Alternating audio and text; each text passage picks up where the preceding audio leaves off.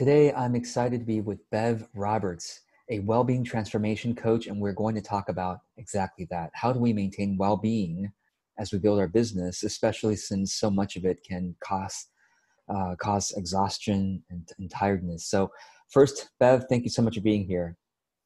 Great to be with you. Thanks for the opportunity, George. Yeah, absolutely. So Bev, let me share your bio with the audience, and then I know you have a slideshow to share with us, so I look forward to that. Bev Roberts is the founder of Living Fabulously and works with women in business who experience frustrating exhaustion that a good night's sleep doesn't seem to be fixing. She has a master's degree in behavioral change and strategy, and Bev enjoyed a career as award-winning and board-certified executive and ran her own six-figure change leadership consulting business.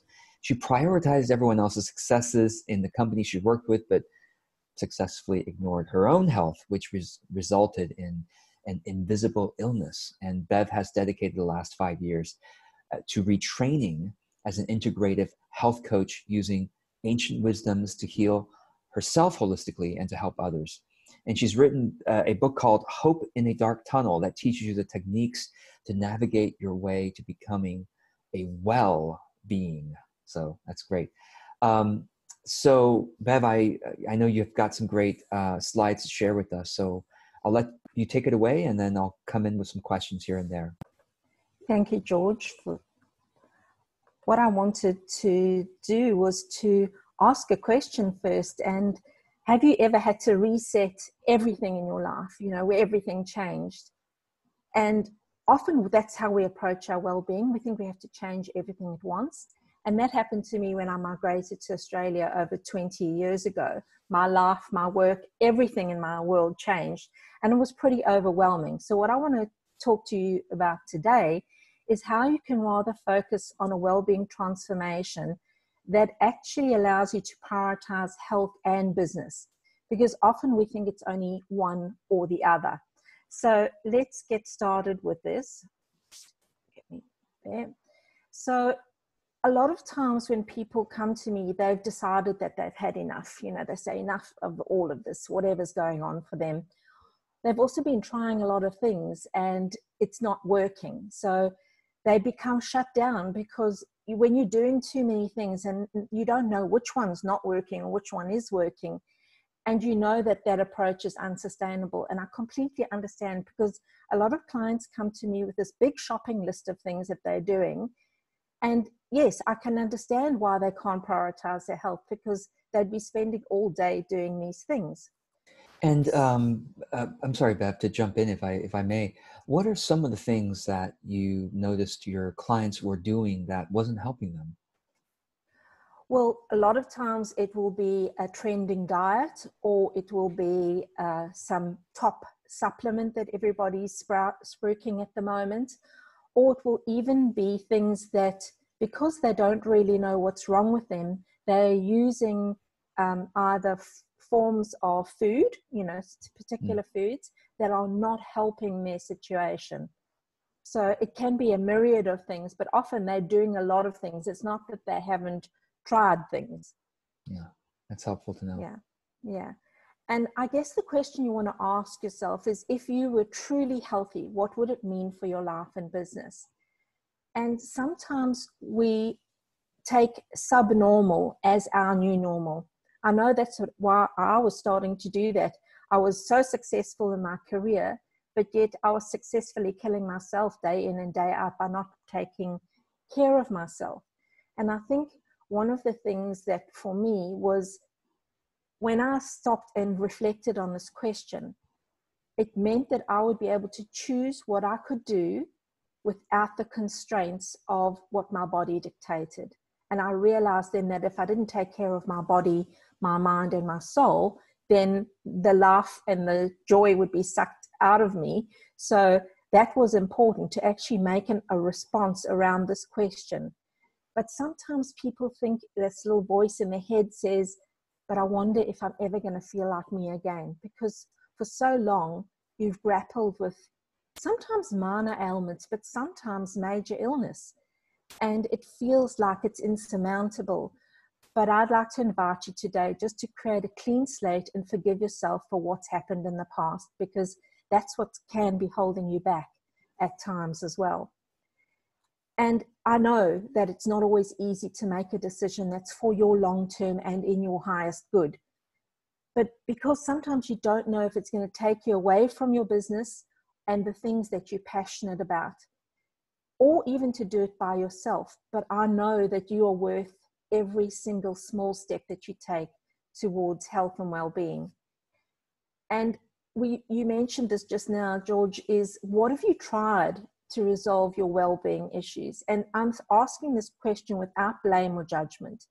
What we want to understand is that we've normally gone through the shopping list. You know, we've been to one person and they say, do this. And then we go to somebody else and they say, oh, do that.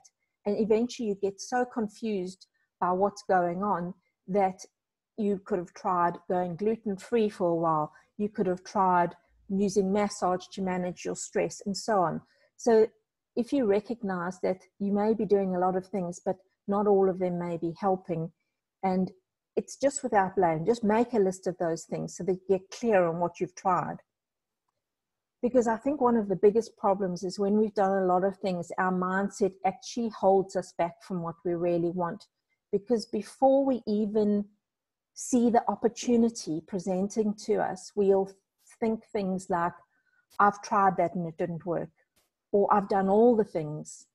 Or even sometimes it's so confusing. I get told by one person to do this and yet, we stop listening to our bodies and our internal wisdom. And I think for me, that's where the crux is that we get held back, we get stuck in that space. So how can you be kind to yourself? How can you say, yes, I may have slipped up, and yes, I may be going back a little, but we won't be going to the point where we give up so that you're going to feel awful forever. I think it's so key here is that if you keep using Monday as the universal day to change your health and well-being, it's not going to happen. And what I'd encourage you to do instead is look at the small steps. What are the small steps where you can be kind to yourself? And in the moment, make a better choice. Because somebody like Marie Kirkpatrick, one of my clients, her health challenges always seemed too hard. And she kept thinking she would sort it out in the future until it held her back in her business. And that's human nature. We often wait until things are pretty bad on the bad scale before we actually take it, because we normalize it. We normalize how tired we are. We normalize how we get stomachache every time we eat things. So we don't actually understand what our bodies are trying to tell us. And we also justify why things exist. And I know that I did, that we justify why things happen. The second problem I see so commonly is that we get lured into quick fixes for deep health issues. And I think it's because there's a lot of advice and information. So Dr. Google is prevalent. Everyone uses Dr. Google, and the advice can sometimes be conflicting. I think the other thing is we are wired to look for the easy, lazy option.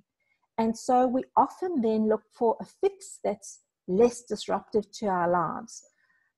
If you've seen programs, they'll say things like 21-day total body transformation or 12-week body transformation, something that's got a fixed start and a fixed end date. And I guess the question is, did it work for you and did the results last? And one program that comes to mind whenever I think about this problem is The Biggest Loser. I don't know if you've actually ever watched that show, but basically it's almost like an experiment. They put people in a certain set of conditions for 3 months, and the results are amazing. But people without exception, almost, there's a few exceptions to what I'm saying, is very few of them can maintain the rigid, strict lifestyle that they have on the show. So they go home and then life happens like it always does with all of us, and they can't maintain it. And so for me, quick fixes do not work.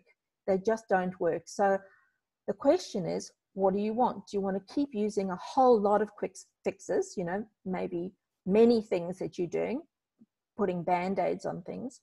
Or would you rather have a well-being transformation that really changes your lifestyle? And that to me is something that's really key for us to understand, because it's not necessarily changing everything. It's doing the basics well and doing them consistently. So it's a long-term decision. It's not just for this moment decision. And yes, we are faced with things. So if you're going out socially, you may be faced with dessert, which you don't have at home. So the decision in the moment is what I want most worth giving up for what I want right now? And, you know, pausing before you pick up that dessert. But if you choose to eat the dessert, then savor it, enjoy it, and, you know, then put it down and don't go back to the dessert again. So it's those kind of things, because we have Dr. Libby here in Australia, and she has this beautiful saying that says, you are precious, life is precious, and so treat yourself accordingly. So it's not about rigidity. It's not about over-governing or ruling what you do. Take what's working for you, even if it feels really small, like let's say drinking enough water every day. So the human body is about 65% water. Hydration is absolutely critical to the normal functioning and the functioning of your brain. So even if you were to drink enough water every day, you would be winning. So just think of the small things you could do consistently.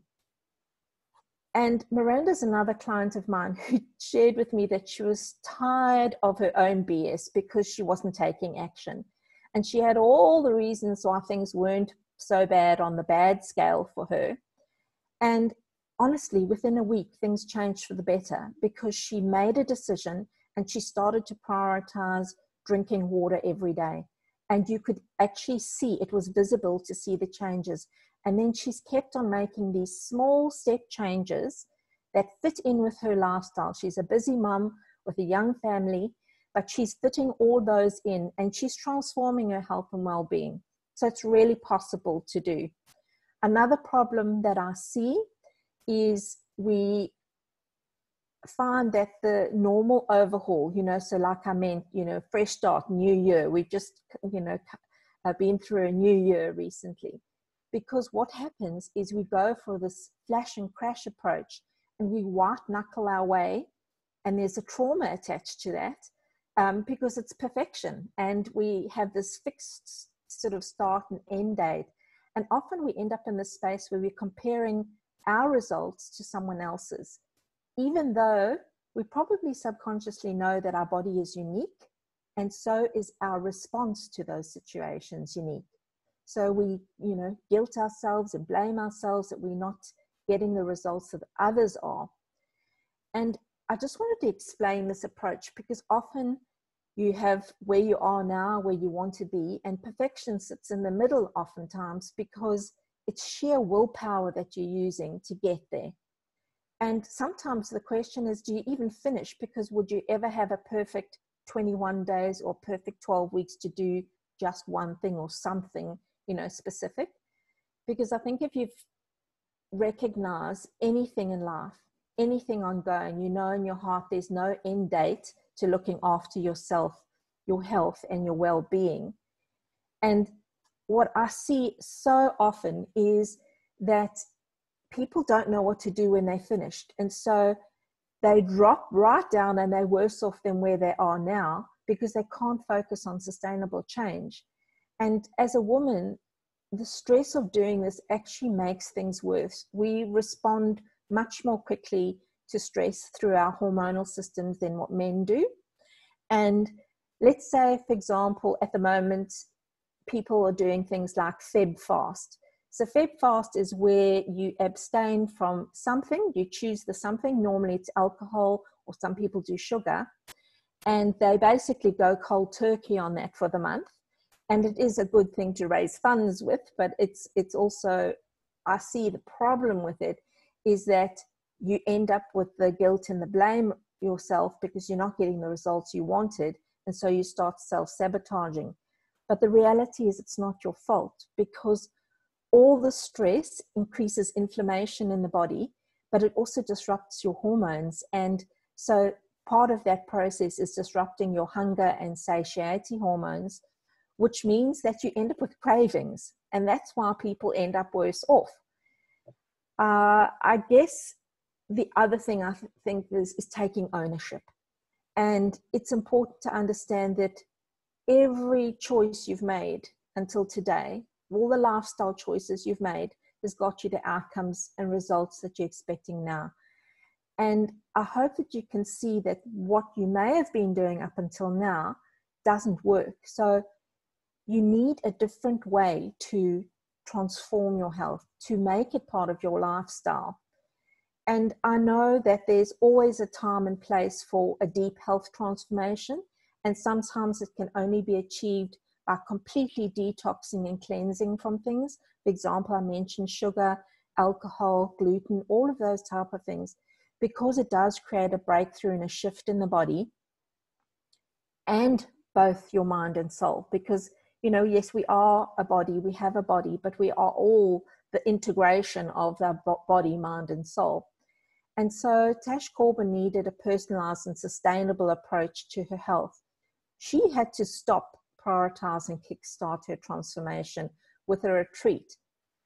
But honestly, what if you don't have time to go away and do a retreat to prioritize your health? What can you do right now? What are the small things that you can do? I mean, there's no point drinking wine 5 nights a week and then saying at some point I'm going to go on retreat, and yet you're making your liver and your hormones worse and worse. So the transformation also does happen after the retreat, because you set up for success knowing what to prioritize. So it's about making the decision now. How important is my health and well-being to me? George inferred at the beginning with the intro that I actually had put everybody else's success ahead of my health. I lost that 6-figure business because I was too unwell to work and had to recreate my life and retrain to get well. I don't wish that for anybody. So it's stopping and taking stock and making sure that you have the ability to have the freedom of choice of what you want to do. And what I see as my reality around wellbeing transformation and with my clients is accepting that the progress is not linear, but you are still moving forward. Even if you have, let's say, a dessert, it's not one dessert that's going to make the problem. It's having dessert every night, for example. But also believe in consistency, not perfection.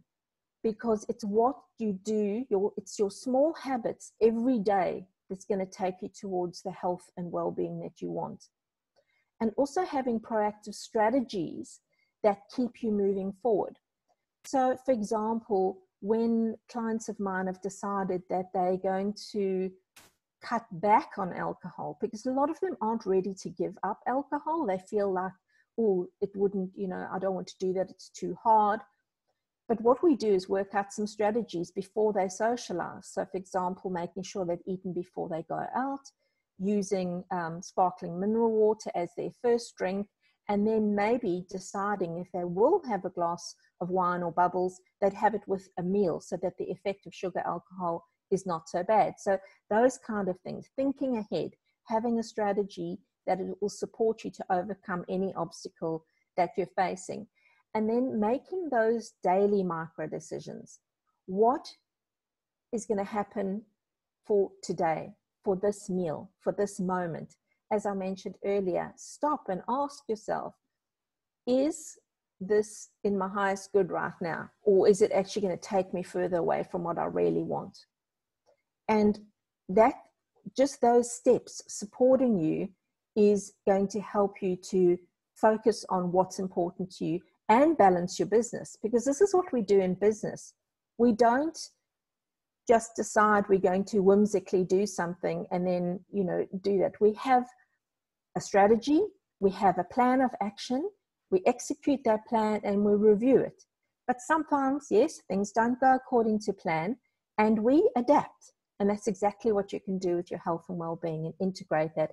And I love, Georgia, that you always teach about how you integrate your health and well-being in your calendar as your priorities. So I know that you love to nap.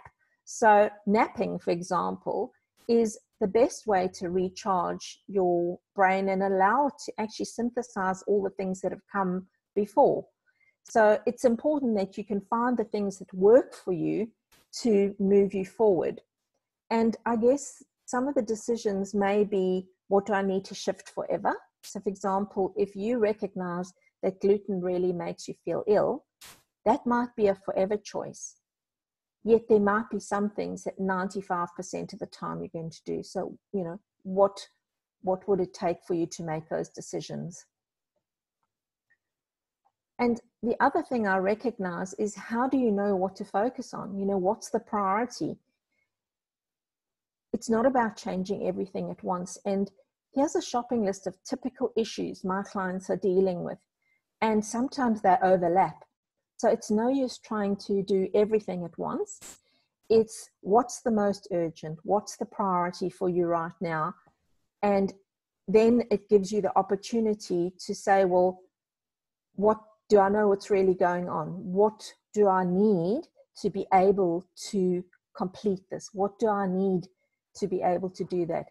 And I think the best way I can illustrate this is to just show you an example quickly.